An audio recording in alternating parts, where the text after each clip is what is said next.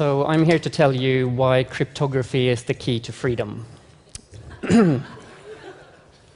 A few years ago now, I read in New Scientist that the least attractive academic degree, as voted by women, is a PhD in computing.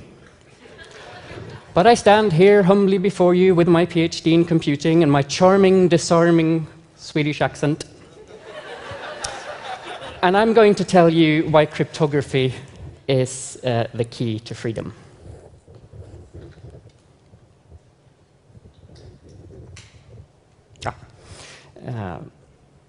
It's not always quite clear when you're in school why you do all the maths that you do. What possible use could all the mathematics that you learn be? At times, few things seem less important. So this is me in 4th grade. At this time, I still enjoyed mathematics. But eventually, maths became too abstract, and I, like many others, lost interest.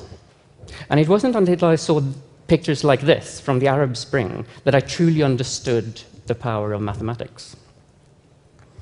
If it's not immediately clear to you what mathematics has got to do with the Arab Spring, then let's zoom out and talk about freedom. Many of us grow up with a certain degree of, expecting a certain degree of freedom in our lives. Freedom to read whatever we want, to say whatever we want, and to talk to whomever we want. And we hold these freedoms for sacred. In some places, people aren't that lucky. Dictators decide who gets to speak and what they are allowed to say. But as it turns out, maths can help them.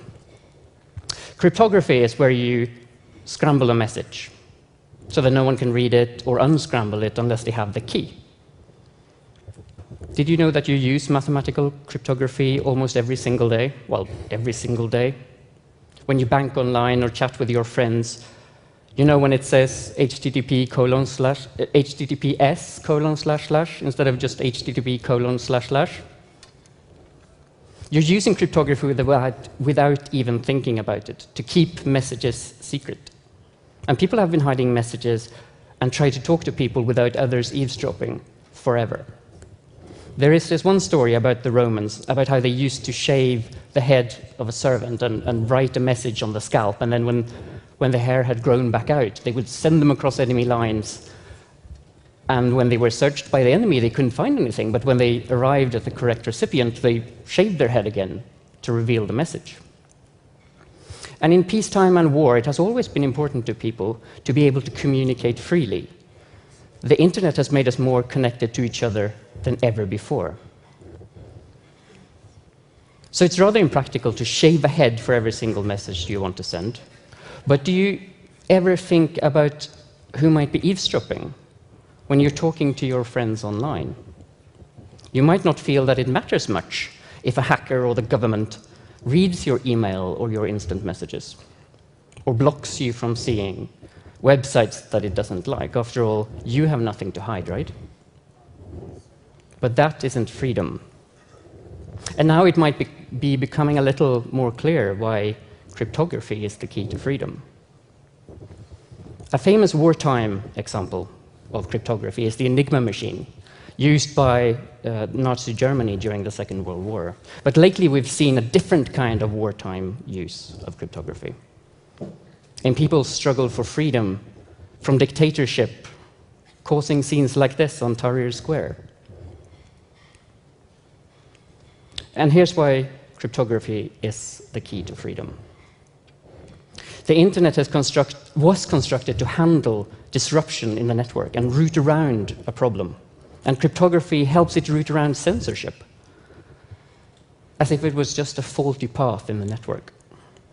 Software like Tor uses cryptography to help people be anonymous online, to circumvent censorship, to get informed and to talk to each other and the world freely. These projects like Tor are well deserved of our support.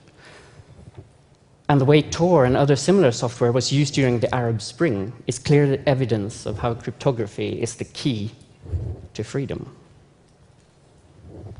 If you're still wondering what cryptography is, it's merely mathematics. Mathematics that can help change the world, to help people break free to find freedom and to come together to overthrow dictators. And by the way, I'm one of those who are after changing the world. And as I told you from the TED Global stage in 2011, I want to make elections verifiable.